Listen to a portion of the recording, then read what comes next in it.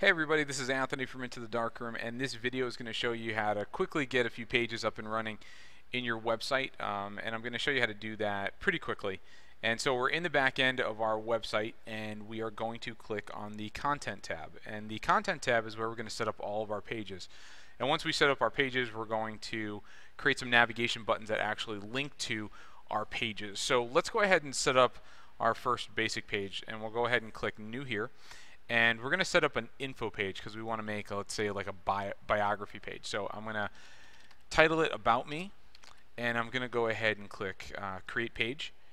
And then I'm going to come over to my page list here and click on the page that I just created, and I'm going to start adding images and content to it. So I'm going to go ahead and click Upload at the bottom of my Image tab, and I'm going to add files from my computer. I'm going to pick an image, and I'm going to click Open, and that image is already cropped and ready to go the way I want it, saved web ready. And when the green icon loads, I'm going to go ahead and click Done because I know it's done uploading. And then I'm going to go ahead and come to my Settings tab, and I'm going to paste in some text here that I already have written about myself. And we're not going to set up a watermark for this demo, so I'm going to mark that as false. And I can have it show captions if I want, and I can show you what that is in a moment. And then I can decide where the image placement on the page is. Is it on the right or is it on the left? And I'm going to leave it on the right for now. So now that I save it, I'm going to go back to my image list, and I'm going to show you really quick some options with your images. So if I click on the image and I click Edit, I can title it, and I can write, a brief description. This is a picture of me, and so on and so forth. And that kind of information is great for search engine optimization. So if you want to optimize all of your images, you can go ahead and do that. That information right there can be displayed if you show image captions. For this, I'm going to go ahead and turn that off. So I want to create a portfolio page, and I'm going to come down here on the left tab, left panel, and I'm going to click New. And I'm going to make it an album page, and I'm going to title it Portfolio. And I'm going to click Create Page, and I'm going to now click on the page that I created to add images to it. So here's the image list tab, and I'm going to click Upload, and I'm going to choose files that I've already have ready on my computer. They're all saved and cropped the way I want them to be, and you're going to see that they're adding here. And when they're done, I'm going to go ahead and click Done, and they'll all be added in the list here. Now, you can scroll down and see your images, and if you wanted to sort these images, you can click this sort button down here, and you can either organize them from numerically, alphabetically, from Z to A or A to Z, or you can go ahead and just start grabbing them and dragging them around and moving them into the place that you want. So there's a couple different ways to sort them, but you do have a sorting mechanism in here. You can click on an image and hold the shift down and then move a handful at a time. If you have a lot of images in there, it makes it a little bit easier to move a bulk load of images. So I'm going to go ahead and click Save, and all my images will be reorganized here. And if I want to, I can upload an MP3 here in the Tracks tab. I can upload numerous MP3s, and they'll just play through. And then I have a Settings tab here that allows me to use the watermark if I have that set up. I can show captions again, and I can auto start the slideshow. So I'm going to show captions and auto start the slideshow and click Save.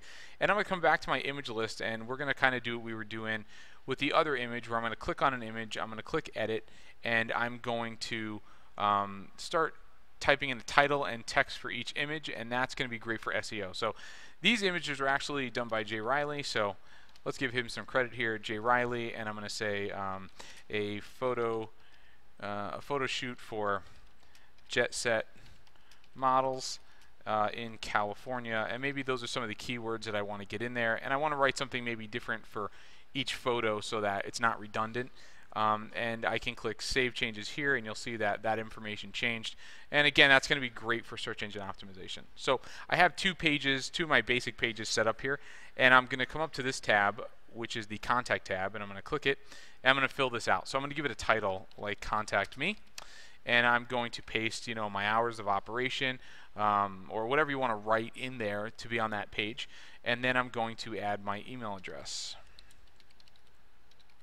And I'm going to add my name, and I am going to leave this area down here blank. This is the server email. Now, most emails don't have a different server email, but if you have Yahoo or some obscure email, they might ask you for that, so we put it in there, but 99% of you are not going to be using that, so just go ahead and skip it unless you know different. I'm going to go ahead and click save, and now I have my contact page set up as well as my other two pages. So I'm going to come to my sitemap area, which is where we make navigations, and I'm going to click new, and we're going to create a new navigation button, and this first one's going to be called About, and I'm going to link to a page that I created, and here is the list of pages. I'm going to click About, and I'm going to go ahead and say open in the same window. I'm going to leave that the way it is, but if I was linking out to a blog, I could change this down to open in a new window, and that would spawn a new browser window. But we want it to open in the same window because we don't want new windows to open up all the time every time you click on a navigation button. So I'm going to click save, and you can see that the About button is here. I'm going to go ahead and create a portfolio button, and I'm going to link it to my portfolio page, and I'm going to leave it as open in the same window and click save, and I'm going to go ahead and create a contact button,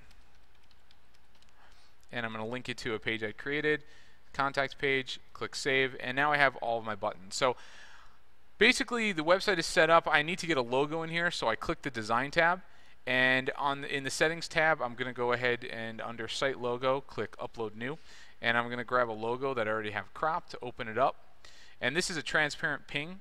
If you have a white background and your logo has a white background, you're fine, but if you're like me and you like to play around with the colors in the background, it's nice to make a transparent ping for your logo, and so I did that here, and I'm going to go ahead and click save. And for the most part, we have a site that's functional. So I'm going to go ahead and click on the dashboard, and there is a preview site button here where if I click it, it will now take me to my site. And you're going to see when the site loads that I have a logo in the top left corner. I have my About Me title, text, and image. I have my portfolio page up here, and I have all my images in here. And if you look at the first image where we added a description on rollover, you can see the description that we added, and the other ones don't have it, so that it doesn't show when you roll over. And then I have my contact page. And the contact page has my title, my information, and I can go ahead and fill this out and send it in with a message. So that's basically it. We just went ahead and set up the basics of a website, and that was a video to kind of give you a quick start, jump start on getting your site up and running. There's more options that you can play around with, and we're going to be creating some more videos for you to take a look at. I hope that was informative, and that kind of helps you get going on creating pages and getting your site up as fast as possible. Thanks for watching.